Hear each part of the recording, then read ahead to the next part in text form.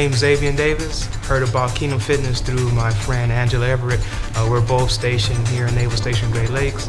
I just saw her transformation and just saw how amazing that she was looking, and it intrigued me to want to, do more for myself. So literally 1 month ago, I signed up for the personal training and boot camp. I said, if I'm gonna do it, I'm gonna do it all.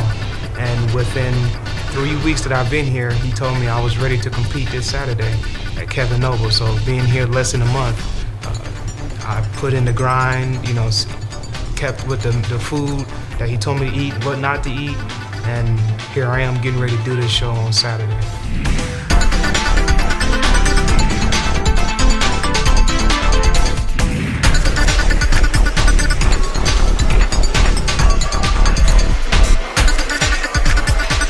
Competing this weekend in my first ever fitness show. So excited about it. It's my first time ever doing this.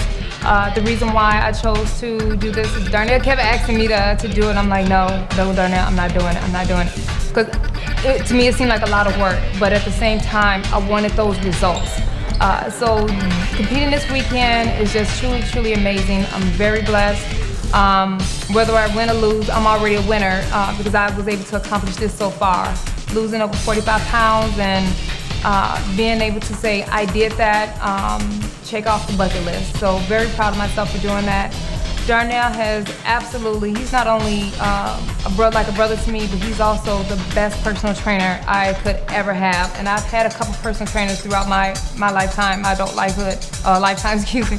But he's the best trainer I've ever had so far.